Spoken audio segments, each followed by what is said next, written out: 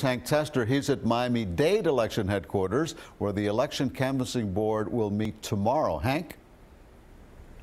Elliot, there's no workers here tonight because apparently they've got this pretty much wrapped up. They've got their numbers, and on Saturday they will submit them to the state election department. Of course, the question here tonight is, are they going to be participating in a potential recount? Let's take a look. Just when you thought it was over, it's not. The Miami-Dade Elections Department, along with the Elections Department statewide, likely to be involved in recounts in 2, if not 3, statewide races. This from Miami-Dade Elections Department. Our results are online tomorrow, Thursday. The canvassing board meets to review provision ballots at 4 p.m.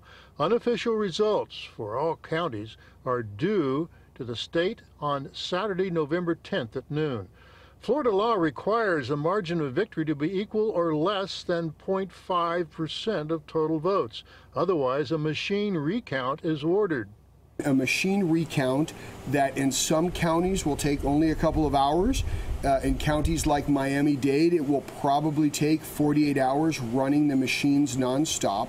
But if the margin is equal or less than 0.25%, the Miami-Dade Elections Department will be in for a manual recount, like all state elections departments. And that could take days. And this is where the canvassing boards will certainly be involved and count these essentially one by one. The Miami-Dade Canvassing Board only evaluates ballots that are undervoted or not fully complete, or overvotes when a voter casts a ballot for more than one candidate. So are we back in the days of the hanging chads and weeks of recount strife? Probably not.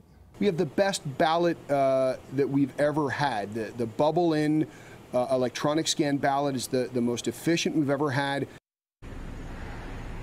Well, remember back several years ago, Miami-Dade had that the punch screens and there was no paper trail. Well, they reinstituted paper ballots here.